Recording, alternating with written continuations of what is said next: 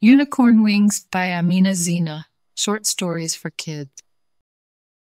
Today we have a book named Unicorn Wings by Aaminah Zeenah, short stories for kids.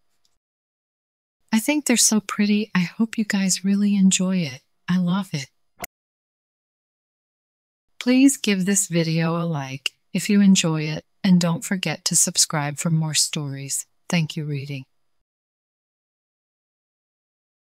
So, here we go.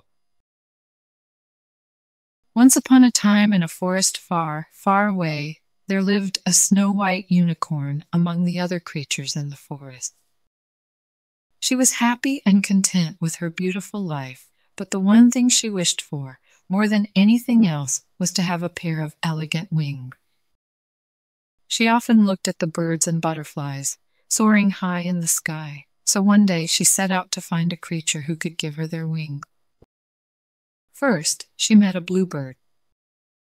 "Oh, bluebird," she said, "can you give me your wings?" "I'm sorry," said the bluebird, "but my wings are the wrong color for you." Next, the unicorn met a butterfly.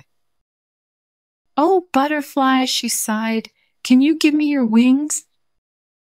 "I'm sorry," said the butterfly, "but my wings are the wrong size for you."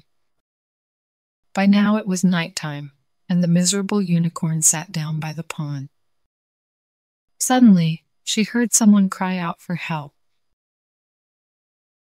Turning around, she saw a winged unicorn stuck in a thorny gorse bush.